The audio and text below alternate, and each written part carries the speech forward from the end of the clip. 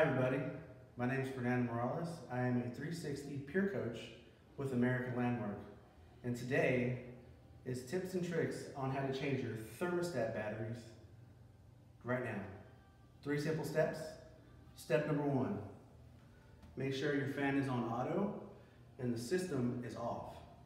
Step 2, firmly grab the thermostat and from the bottom pull out towards the wall and remove the thermostat completely.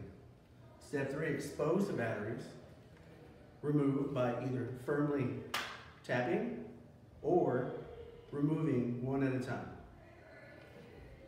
Get your new batteries, firmly place them in, like so.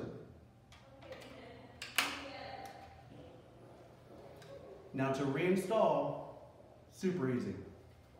Line up the 4 tabs on the wall, like so,